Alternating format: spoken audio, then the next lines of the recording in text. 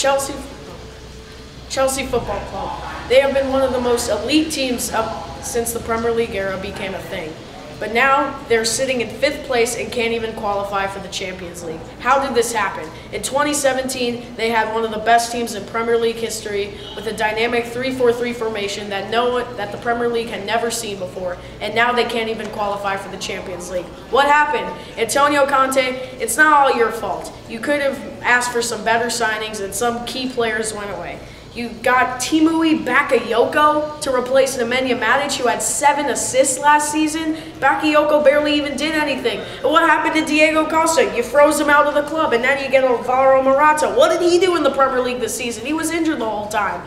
So now you don't have a striker, and now you're losing one of your best midfielders. Look in central defense. David Luiz. Oh, let's just bench him for over the summer and not even use him so he won't be ready for next season. Now they have no one to replace him. Then they make a desperate winter signing in Christensen. He doesn't do anything. It's too late to save your season. Pep Guardiola is doing incredible things with Manchester City, and your system can beat them very easily if you properly know how to play against them in many different ways. But again, you're not doing it right.